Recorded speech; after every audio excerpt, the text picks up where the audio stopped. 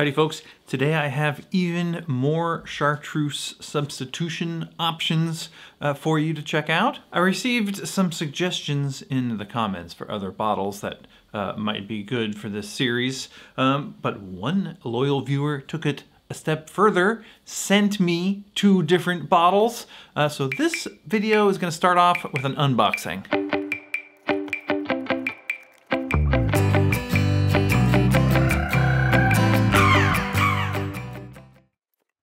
So, a big thank you to Jim Dunlop, who sent me Boomsma Cloosterbitter, which should be exciting, and Chartreuse Vegetal, which is like it's like a concentrated Chartreuse almost. More on that later. Now, I also bought a little bottle of Flora Green, which was also suggested by a few different people in the comments. Now, by the way, sending me stuff, amazing. I can't believe people out there are so nice. If you're nice and you want to send me something, put a note down in the comments or just email me, unclepete'scocktailshop@gmail.com, or you can get at me on Instagram. However, I can send you my address and you can send me something if you want. You know, there's another option too, and that is there's a super thanks button down below. It's like a heart with a $sign or something. You can send me money directly through YouTube if you want to. But you don't have to. Now, in the spirit of this series, I enlisted the help of a friend, my sister-in-law, Pilar. Say hi, Pilar. Hi, Pilar. She was here for Thanksgiving just recently, and she loves Chartreuse, so we did a little Thanksgiving Day Chartreuse tasting. Now, we did it in the attic because it was a bit noisy down here. The sound in the attic is a little strange, but I'm just gonna cut back to that footage in between explaining things. You'll get the idea. Now, first up is the bottle that Jim sent. Cloosterbitter? I mean, do you speak Dutch? I mean, a little bit. Now, Boomsma Cloosterbitter is Dutch. It's made by Boomsma, who also make Genepy. Apparently, it is a 15th century recipe by a fella named Brother Jacob. He apparently lived at a place called Clark-Amster Cloister and used 17 different herbs to make his liqueur. It comes out at 40% alcohol. Let's see what we think. Okay. Nice and green. Yeah, that's interesting. It's definitely more herbal than Chartreuse. Almost more like an Amaro, and it's like mintiness. And it doesn't taste much like Chartreuse. There's a bit of sweetness to it, but it's a little sweeter, I think. It's mintier. Maybe a little more licoricey. It's good though. 80 proof instead of 110. So one of the things about Chartreuse is it's like so sort of overwhelming. Like it's got a ton of alcohol and a ton of sugar. Like it's this whole, everything's amplified. Yeah. And this is less amplified, although it has a pretty similar profile. I mean, the color's great. Right. But it's definitely not as complex as Chartreuse. Yeah. Chartreuse is just sharper. It's like everything's a little more pointed. Yeah. The higher alcohol like evaporates in your mouth, and it's like all these flavors going on, where this is definitely like sweeter. Yeah. Less intense. Yeah. But sort of a little mintier, a little, the texture's different. It's thicker. Yes. That's the other thing about 110 proof. It's thinner. Like it's, right. It's more.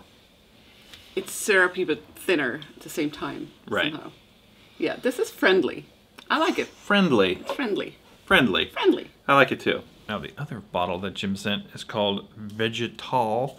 Vegetal de la Grande Chartreuse. It's basically a higher proof sort of concentrated Chartreuse, almost like a Chartreuse bitters.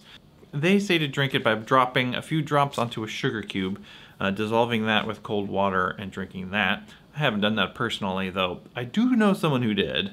This is 69%, and it comes in this insane little pine jug or whatever. Totes adorbs. Totes adorbs.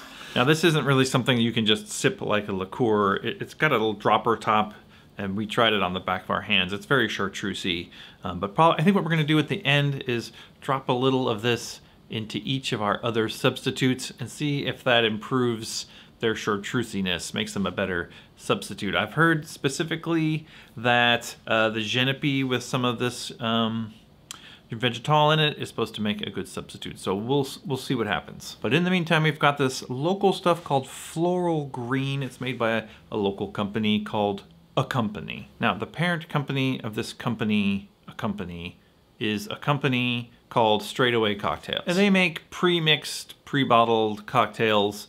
But since they really couldn't sort of wholesale purchase, you know, vast amounts of Campari or Aperol or Chartreuse, they've been sort of making their own sort of substitutes to put into their cocktails. And then they decided that they could go ahead and sell those liqueurs on their own. Now they got one called Blue Doris, they've got one called Marigold, Crimson Crisp, and I bought the Flora Green. They also make some vermouth and a coffee liqueur. It's a pretty decent line. They're actually pretty good, but they're not exactly analogous to other liqueurs that they're maybe substituting for. So, but I decided to give this a try and just to see how it is. All right. Flora Green from Portland, Oregon. Cool. And not green. Not green at all. Not green. But this was suggested by a bunch of people in the comments. Well, this tastes nothing like Chartreuse. It's sweet, almost a little tobacco-y.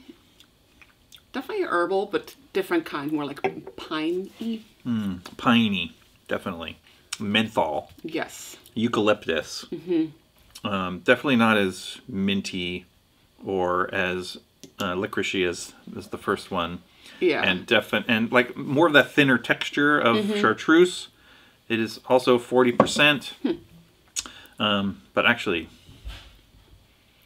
not that. Not like Chartreuse. Not that Chartreusey. Yeah.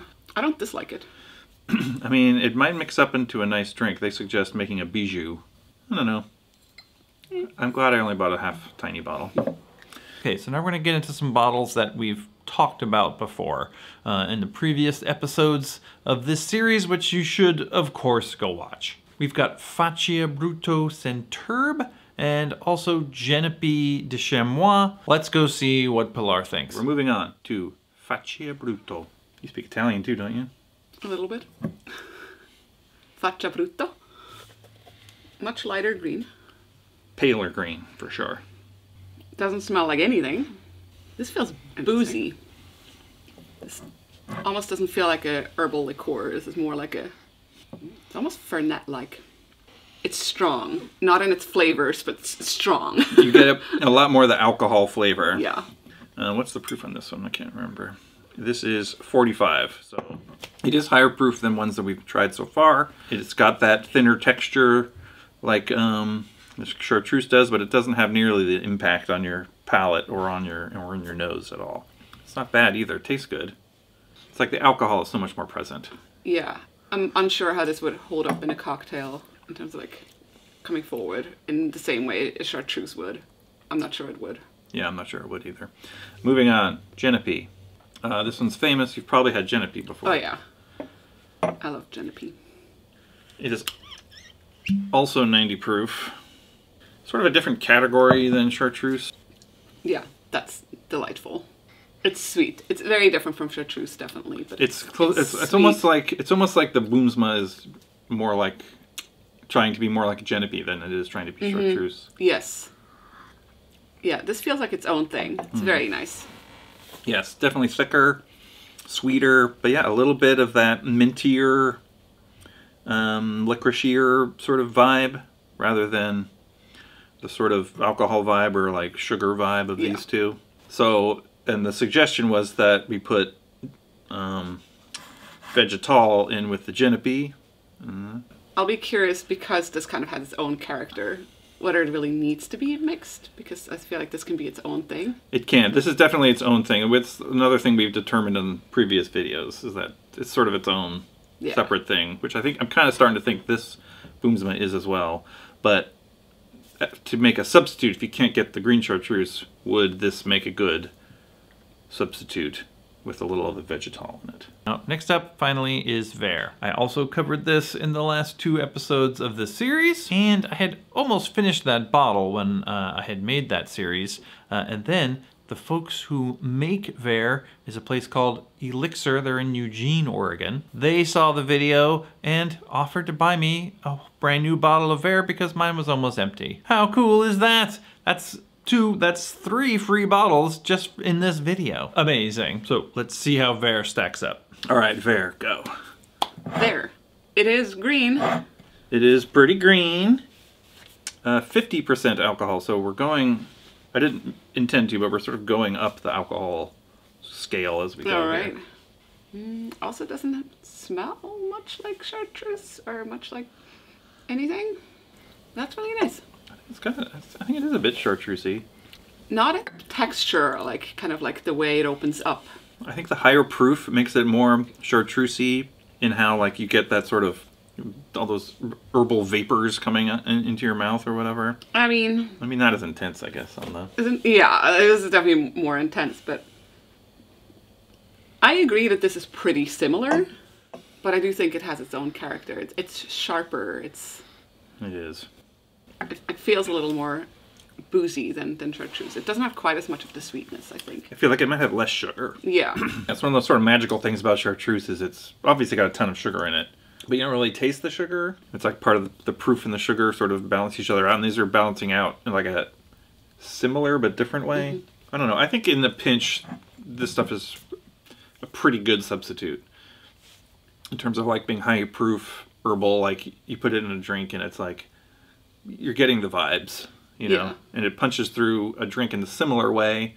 So because it's not so much sweeter, like you don't have to necessarily adjust the sweetness of your cocktail. Yeah, see this do well in a drink for sure. I'm not sure I would want to sip this as much as even some of the other ones. Excellent point. How often do you sip Chartreuse? I mean, I love sipping Chartreuse.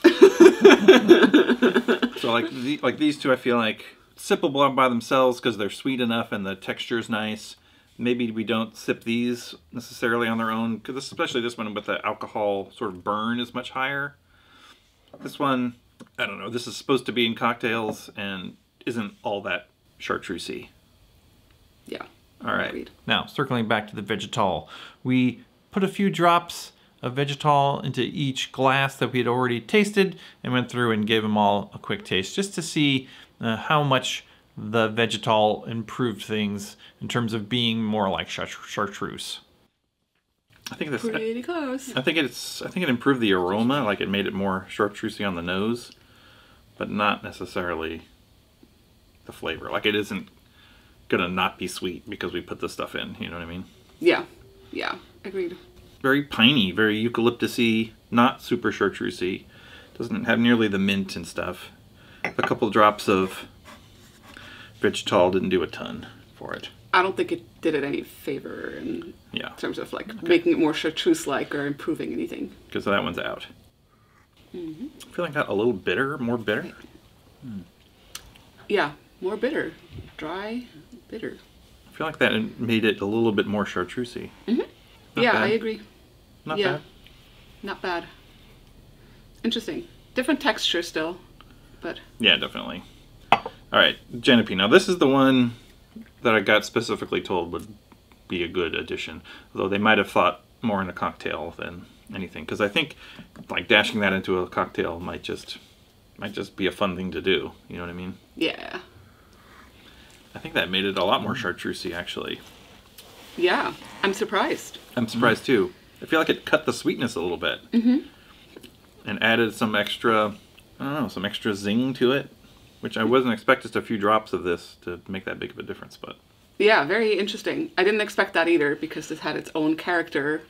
It seemed like its own thing, but it seems to absorb the chartreusiness of this much better than anything else we've tried so far. Agree, 100%. Interesting. Interesting. I think that is a pretty good... That is so far a pretty good substitute. So yeah, I don't know. Let's try this last one and then we'll have some conclusions. I don't know if that was a huge difference either. Yeah, I think this one's kind of almost too thin in a way to like really open up with the extra chartreuse. It's still very boost forward, and I agree. I feel like the thing about Genepy is that it's a little bit thicker and it's a little bit sweeter, and it's taking on this Vegetal, and that's doing something good. It's giving it what this needs, whereas this already is kind of boozy and sharp, and so adding more from the Vegetal didn't really make it more chartreusey, whereas this one, the Genepy needed a little bit of that extra zing because of the extra sweetness that's in it. Whereas the Boomsma was a little too sweet, like too far in the other direction, so maybe if we added a lot more to this, it might have the same effect, but what are your conclusions? This stuff is amazing. I could see myself putting this in a cocktail that isn't even like a chartreuse-focused cocktail. Like, right. Agreed. I mean, you could put this in a Amaro latte or something. That would be dope. You could spice up a lot of things with this, I think. Yes. Like, I'm thinking like a gin old-fashioned or something, or some stirred gin drink. Just a couple dashes of this, and just herb the whole thing up a little bit. Yes. Yeah. Super cool. This stuff and the Genepy, like, are amazing, like, just on their own. Yes. Like, really, really good. I don't think anything is really quite like Chartreuse. I think probably in a cocktail, I would say this one I would probably use as a substitute for Chartreuse. Yeah, because it comes pretty close. I agree. I think that the Europeans know what they're doing in terms of herbal liqueurs, having done it for hundreds of years.